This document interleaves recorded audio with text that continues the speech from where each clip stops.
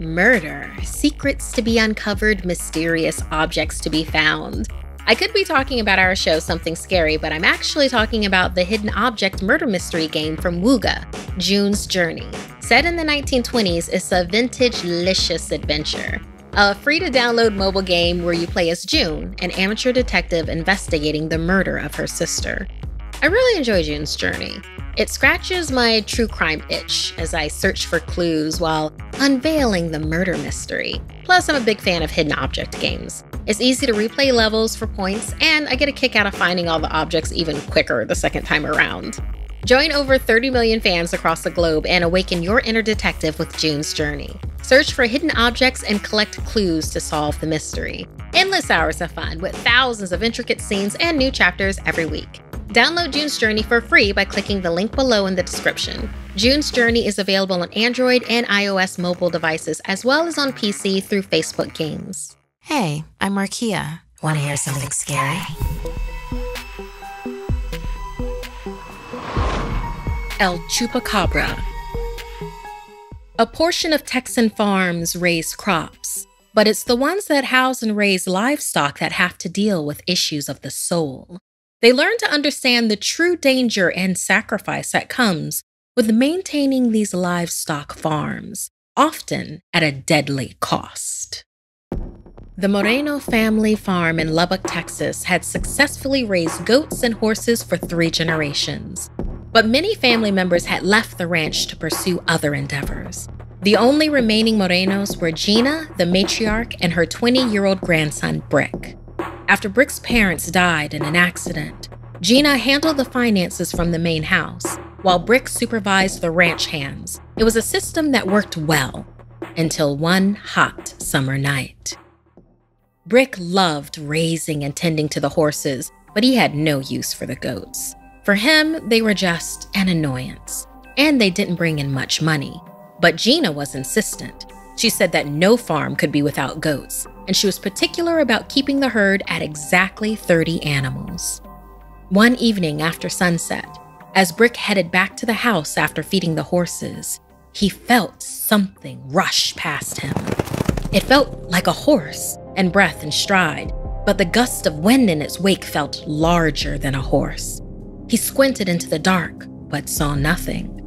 Again, the shadowy creature ran past, this time much closer and at a speed that blew Brick to the ground. Brick jumped to his feet and began sprinting. He could feel the animal getting closer behind him, its breath on his neck as he leapt up the front porch and into the house, slamming the door behind him. As Brick tried to catch his breath, Gina went to the window to see the commotion. From outside, they could hear the animal let out a hunter's howl. This was followed by the piercing cries of the goats. Whatever was out there was killing them. Brick grabbed his shotgun and put his hand on the doorknob, but Gina stood in front of him and ominously said, "You need to let it finish." Brick froze. He was confused. Once the screams stopped, Brick and a ranch hand went out to inspect. The lights of their tractors revealed the carnage. Each goat had its throat ripped out. Each was drained of blood, bone-dry carcasses on the ground. What could have drained them all that quickly? When the mess was cleaned up, only 29 goats were counted. Brick remembered that he'd set aside one of the goats from the herd earlier. Without telling Gina, he'd done it, thinking that he would take it as an example to another farm to see if they could trade the whole herd for something more valuable. He checked the back barn, and there was Taffy, just where he'd put her, the lone survivor of the herd. But when Brick told Gina about Taffy, instead of relief, Gina was furious. "No, there must always be 30 goats in the pen," she yelled. "No more, no less." Brick looked confused. Gina took a deep breath and reluctantly told Brick that the large animal he had seen was a creature of legend called a Chupacabra, or goat sucker. Twice the size of a large dog, it was a furless animal that walked on his hind legs yet ran on all fours. Every leap year, or every 4 years, it would come to the farm for a sacrifice of 30 goats. If it didn't get what it wanted, then it would make the farmers pay. Brick had only started full-time with the farm when he turned 18, 2 years ago. His head was a whirl as his grandmother kissed Brick on the cheek and squeezed him tightly. Brick went to bed, terrified, tossing and turning as he tried to sleep. He awoke when he heard the downstairs door open. Looking out the window, he saw Gina in her nightgown with a lantern walking toward the barn. She stopped to look back up at the house and then continued on. Brick ran as fast as he could out of the house. When he arrived inside the barn, there it was.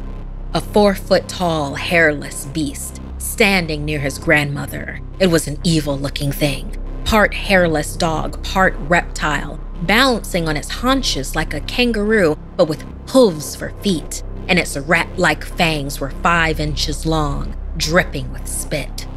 Brick lifted his shotgun and aimed at the creature. Just then, Gina spun around and faced Brick. "Run!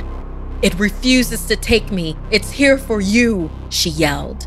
Distraught, she began running towards her grandson. In a flash, the Chupacabra leapt over her, knocking her to the side, and before Brick could fire a shot, his throat had been ripped open. Blood gushed everywhere as Brick's body jerked and seized. The animal drank the blood from his throat swiftly, and when it was done, the creature laid his body on the ground and looked back at Gina in a way that said, now the matter was settled. Her farm had satisfied its long-standing obligation to the beast. For now, at least.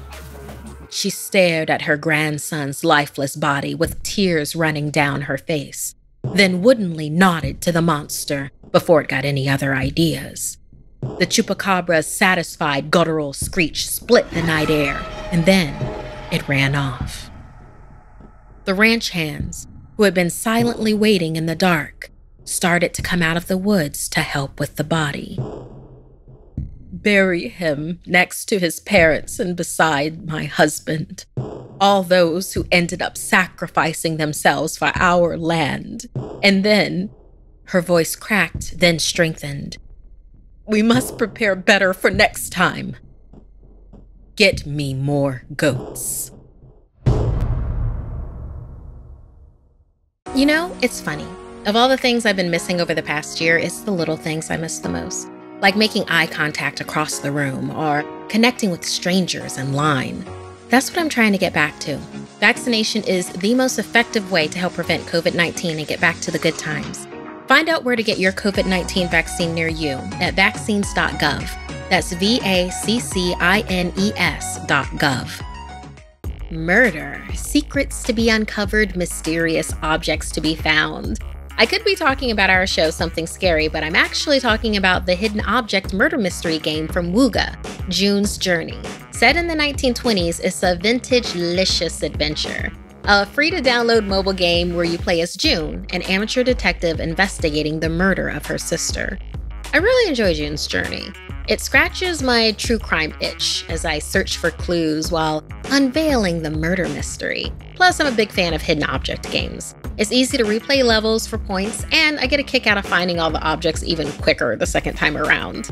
Join over 30 million fans across the globe and awaken your inner detective with June's Journey. Search for hidden objects and collect clues to solve the mystery. Endless hours of fun with thousands of intricate scenes and new chapters every week. Download June's Journey for free by clicking the link below in the description. June's Journey is available on Android and iOS mobile devices, as well as on PC through Facebook Games. If you'd like to submit a story, send me an email at somethingscary@snarled.com. Like and share this video if it gave you the chills. And don't forget to subscribe to Snarled and turn on the bell for notifications. And if you dare, follow me on social media. Until next time, my dark darlings, sweet dreams.